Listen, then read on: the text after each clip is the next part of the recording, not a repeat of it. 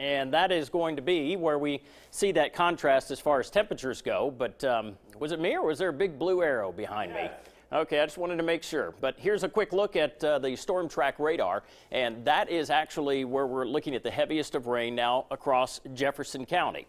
Now, this batch of showers, it's back. Well, we'll just move him over here. But you'll see that, well, he's really persistent. This is a hot spot where we're looking at most of the rain right now. And then, of course, we have the rain now moving through Jefferson County and some of the locations that will be affected. Birmingham Airport around 15 minutes, Cedar Point 28, and 39 in Trussville.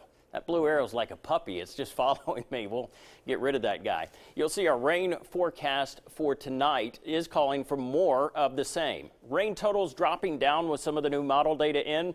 Still close to 2 inches around Birmingham, Alabaster, back into Anniston, about 1.25 inches in Blount County, and a little bit lower across our central counties.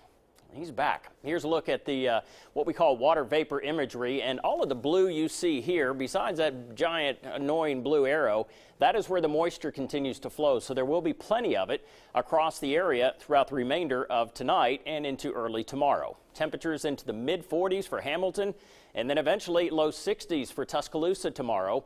And the new model data coming in is a little more encouraging. The temperatures will have a chance to rebound a bit tomorrow, but cloud cover will have an impact on that. That chance of rain, it is going to linger right through the remainder of tonight into early tomorrow. And then we'll start to see the clearing process begin. But this is at 2 o'clock. Look at all of that water right up and down 2059.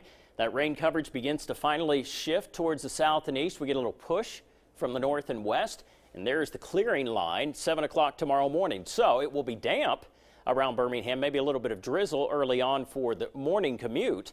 But notice we start to clear out by lunch. It will be a slow clearing process, and eventually we'll be moving out of our south and eastern counties into tomorrow night. But as we get into Thursday and early Friday, we're looking at much cooler air. Notice these temperatures after getting into the 30s will only bounce back up into the upper 40s to low 50s as we get into Friday, so, or at least Thursday afternoon into Friday. Storm Track 7-day shows that we will have numbers anywhere from 55 to 60 degrees.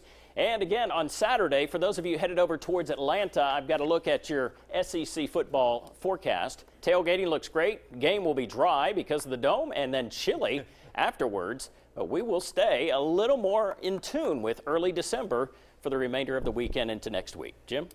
Prater, I should say something smart here in case we ever end up on YouTube with that one. You can follow at Prater's Blue Arrow right now on Twitter. Hey.